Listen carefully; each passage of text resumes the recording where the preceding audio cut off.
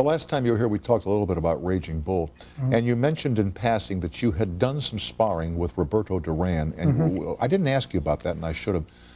Was that frightening for you? Because you're not a professional fighter, and you got to spar with this guy, and you get to know the moves. How tough was that?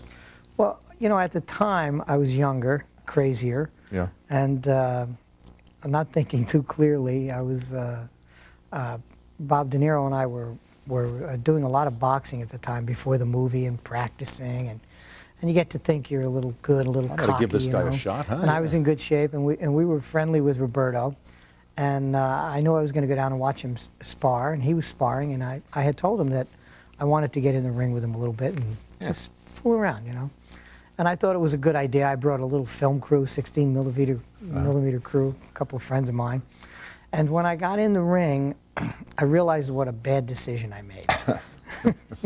Because it was frightening. There was a point where I really got scared. I did, because even if you get a little lucky and you make a good move on him, there's a lot of people around, you embarrass the guy, you know, and he can come at you. But what he did was bull me with his body. Do you know what I mean? He kept bullying me with his body.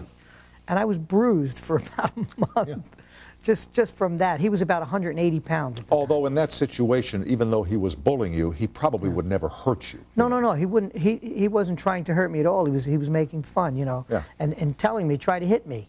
And the guy is a master at slipping punches. I mean, that was his forte, really. And I couldn't hit him. I couldn't hit him. And every time I'd miss him, he'd hit me with his shoulder or something, or move his body. And a couple of times I'd do a couple of fast little parries against him or something. And he went, oh, and come back. I said, Roberto, I'm only kidding. I'm only kidding. Come on, it's me, it's me.